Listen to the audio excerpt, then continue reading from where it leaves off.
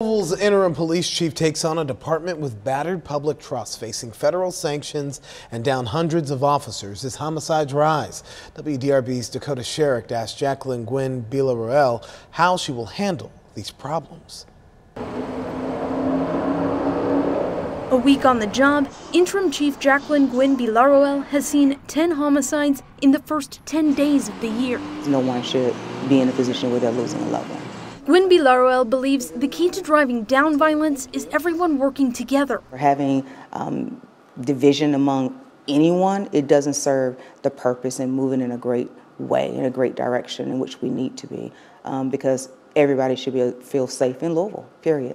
Public distrust in LMPD still lingers after police killed Breonna Taylor.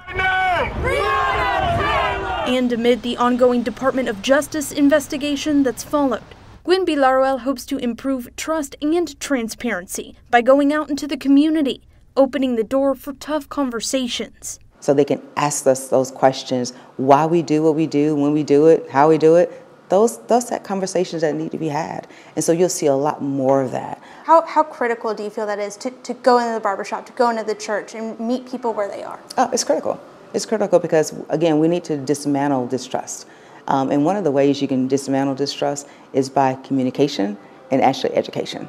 The current federal investigation many expect to lead to a consent decree, a mandated contract with the federal government that will change LMPD, setting a timeline for measurable reforms overseen by someone outside the department. We'll just be ready for when it does, and then we'll digest it, and then we'll move forward with it. The department must move forward despite its shortfall. LMPD is down nearly 300 officers. We are working on that every day, and we're actually working on our marketing strategies and how can we actually recruit better. A long list of challenges, ones Gwinn-Villaroel hopes to tackle head on. Are you in the running to be permanently chief?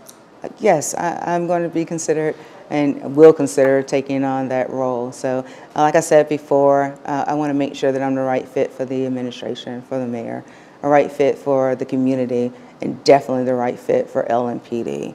With photojournalist Josh Horton, Dakota Sherrick, WDRB News.